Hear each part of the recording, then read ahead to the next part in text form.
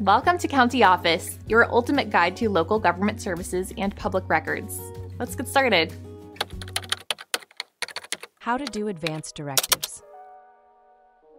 Advance directives are legal documents that allow individuals to outline their healthcare preferences. These documents become essential when a person cannot communicate their wishes. There are two primary types of advance directives: living wills and durable powers of attorney for healthcare. A living will specifies medical treatment preferences.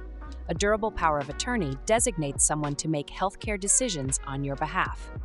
Creating an advance directive typically involves several steps. First, consider your values and wishes regarding medical treatment.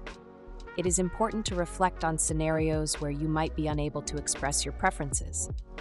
Next, consult with healthcare professionals. They can provide insights into medical procedures and implications of your choices. Once you have clarity, draft the advance directive using a legally recognized format. Many states provide templates for this purpose. After drafting, it is crucial to sign the document in the presence of witnesses or a notary, depending on state requirements. Ensure that copies are provided to your healthcare provider, family members, and anyone designated in the document. Regularly review and update your advance directive to reflect any changes in your health status or personal beliefs.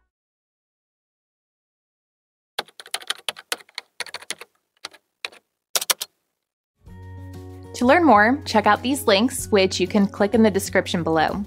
And feel free to comment your questions. We're here to help.